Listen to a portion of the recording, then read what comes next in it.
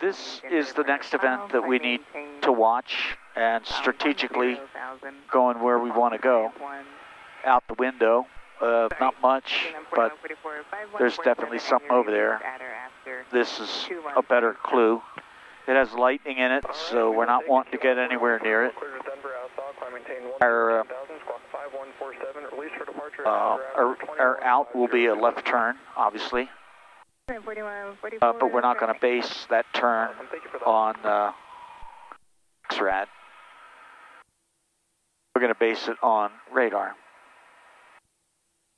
We're out to 60 miles, so that event should be coming into this area here kind of any minute now. But so far, no soap. That's all ground. And I know what you're thinking. Well, that might be something you know, but that's not something I know. Well, okay. Let's turn on the bearing pointer. Let's use the slew stick here. Cover that which we think is weather or we're concerned about, like that. Go to the vertical profile. The vertical profile will tell you clearly it either has moisture in it or it doesn't. And it's because the top is either asymmetrical or it's symmetrical with the bottom. In this case, it's symmetrical with the bottom. So there's no water within 60 miles of our aircraft. Is that 2-8, Mike Papa? From that direction. Which means they had it, but okay, number the 8, NEXRAD, we haven't got it in view yet, so we just keep on keeping on.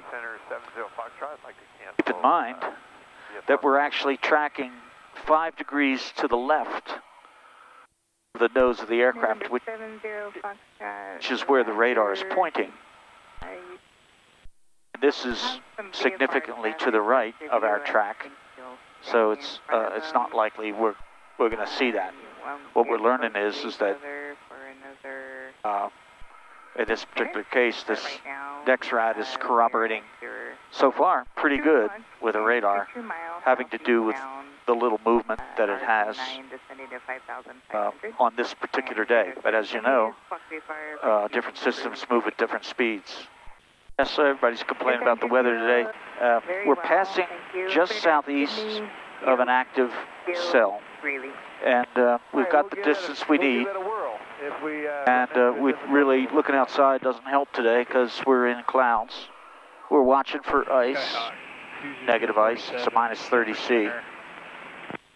So really the strategy is to use the radar, the tactical tool that we know works for these events, and see where the water is.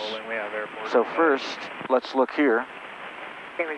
And we're out at 60 miles, and that's likely to be water. Let's paint down so we get ground in here and see this. We've been watching this. It's been moving in. Let's put the bearing pointer over it. Let's go to the vertical profile and use the tactical tool. November 4 Echo Bravo, contact Ever Center 133.9 or 5. 3395, 4 Echo Bravo. And sure enough, this is asymmetrical top to bottom, so that is indeed water. It's 29 degrees right, and we're actually tracking 5 degrees to the left. So this is not a threat for us. There it is.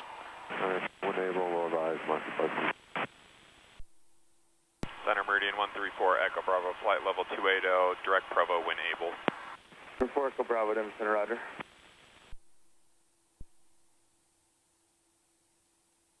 All right, so we're going to make a turn toward Provo. Let's look at the map.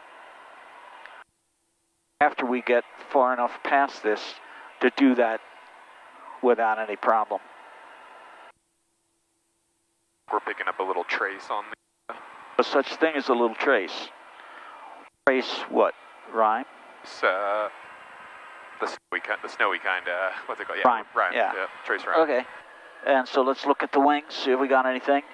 Nothing on the wing, but... it's like a thin line. Yeah, so that's probably trace.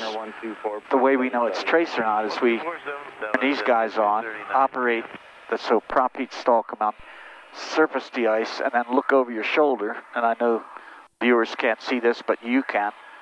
Go over your shoulder and see if that ice breaks. Off. Contact Denver Center 127.02. I see your head nodding. Is that affirmative? Affirmative, yep. The ice broke off. It did, yep. All right, so that wasn't trace, that was light. And we can say that for now because it hasn't come back. If it comes back, it's moderate. And I suspect that's because we're creeping through some moisture here. So let's keep an eye on that. And let's ask for now for, let's see. Well, let's not do anything just yet. Let's let the equipment do its job. And let's turn this in a bit, see if we can see what else we might encounter. So this should be okay. Another tool we can be using is on the weather page, weather data link, we can turn on icing. So American 1705. not freezing level, but in the most expensive package, the Pro version, we can have icing, and we're at 280. So we'll look here, 27. Sure enough, we probably need a strategic tool, but we already know we're getting a little bit of ice. And it's just really trace to light, I would call it. All right, so let's stay the course. Keep your eye outside. Keep your eye on the ice.